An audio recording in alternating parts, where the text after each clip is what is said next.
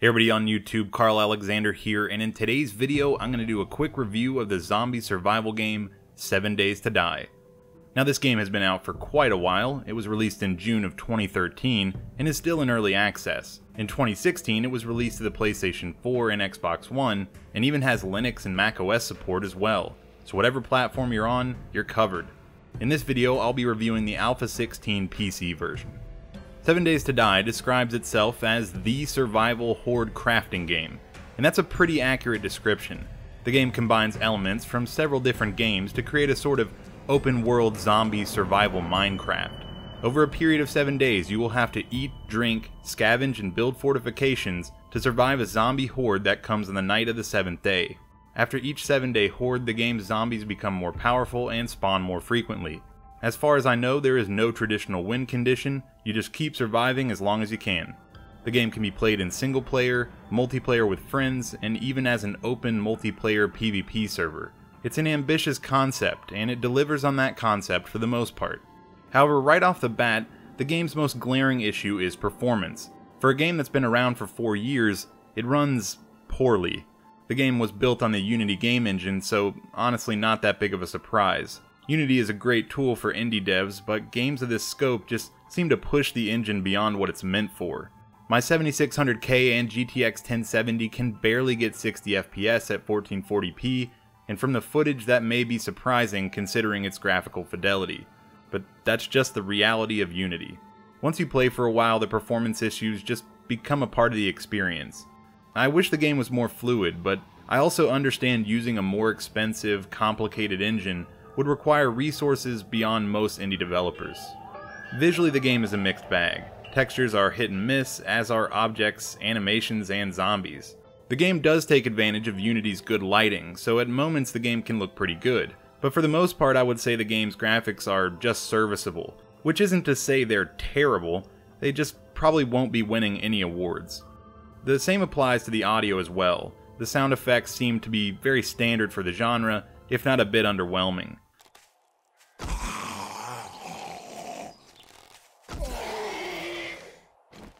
Positional audio works pretty well, making it easy to know if zombies are close, but it has issues with buildings where zombies on different floors can sound like they're right next to you. The game doesn't feature a traditional soundtrack, but does have some riffs that let you know when certain events are taking place. Overall, the presentation of 7 Days to Die isn't the selling point. It's an indie game and has an indie game look. The unique and deep gameplay is where it really shines. In many ways, it's comparable to Minecraft or any resource gathering crafting game. You start with a tutorial on how to craft some simple survival gear like an axe, bow and arrow, and fire pit, but that's about it. The game doesn't hold your hand, and does expect you to figure out quite a bit on your own. The interface makes this easier than you'd expect, as you can quickly search for items to make, and what it takes to make them. Find some random object in the world, and you can usually look up what you can make with it. Most of the information you'll need to survive is right there in the menu system, and though it is easy to learn, there are things you'll just have to figure out as you go. Cooking, crafting, and building are all relatively easy to understand, but I haven't even scratched the surface of what you can do. Just scrolling through the base recipes is impressive. Now, that's not to say the interface and crafting mechanics are perfect. There isn't a good way to see your current status quickly, the quick select mechanic doesn't work very well, and it's got some odd quirks that get annoying. I mean seriously, when you repair a weapon in the middle of a zombie fight, you'd expect it would return to its original location in your quick select bar, but no, it returns to your inventory where you have to move it back to your bar. Sounds like a small gripe, but it's put me in some very precarious situations. Still, even with some annoying little bugs, the depth in the crafting is what I think sets it apart from so many other games. You can't just play this for a few hours and understand it all.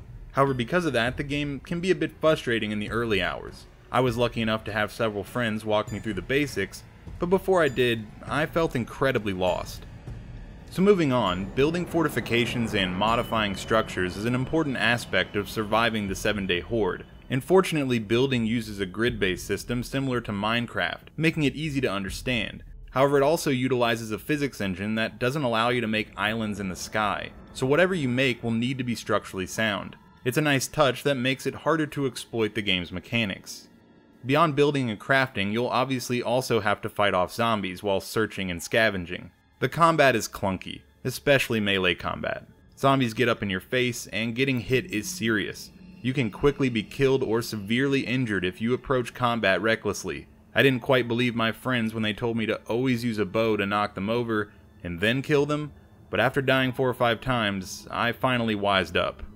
Dying in-game is serious, but not always catastrophic. It will reduce your stamina and health stats, and you will drop everything you had, but you can return to your body to find your items just like Terraria or Minecraft. However, if you're playing on a PvP server, your items would be up for grabs. You can also slowly regain your health stats by drinking tea, taking vitamins, and in general staying in good health. Maintaining your health is a big part of the early game. Finding food, antibiotics, and getting clean drinking water are all priorities. Dysentery, infection, and injuries are all things that can severely impact your progress. However, even once you think you're safe, things can go horribly wrong. For example, my friends and I had a nice store of bacon and eggs and plenty of water, but after a mini zombie horde attacked our base, we lost it all. Suddenly 9 days in, we were back to square one, trying to find water and animals to kill for food. Honestly, there is so much to this game I can't cover in a regular review.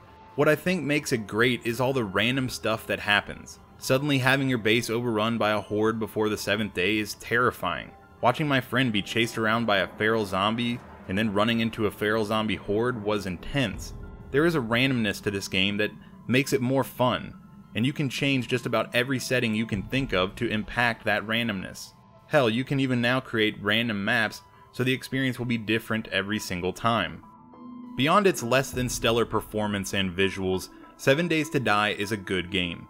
It has unique gameplay that combines elements of so many other great titles into a crafting survival game that separates itself while having familiar mechanics. Its focus on cooperative gameplay is one of its strongest elements, and its 7-day cycle of zombie hordes keeps you focused and goal-oriented. There is always a bigger threat coming, and that means your goal is to always be surviving, unlike so many other games where survival becomes trivial as you progress. I'm not sure I can recommend this game for its single player alone. At $25 and still in early access after 4 years, I just don't see this as a great single player experience. But playing with friends is another story. If you know people who are interested or already playing, pick this up, especially if you can get it on sale. It's certainly not a polished game, but it's a unique experience that I've really enjoyed. Okay everybody, that was my video for this week. I hoped you liked it. If you did, hit that thumbs up button. If you didn't, I think you know what to do. Leave a comment in the comments section. And as always, if you haven't already, hit that subscribe button for more videos like this one in the future. If you want to get in touch with me directly, you can follow me on Twitter. And if you want to support the channel directly, consider contributing to my Patreon. Coming up soon, I'll have a video on another survival game, The Long Dark. I've already done a review of the early access portion a while back, and now I'll be reviewing the long-awaited story mode, Wintermute. So be looking out for that video, and as always, thanks for watching.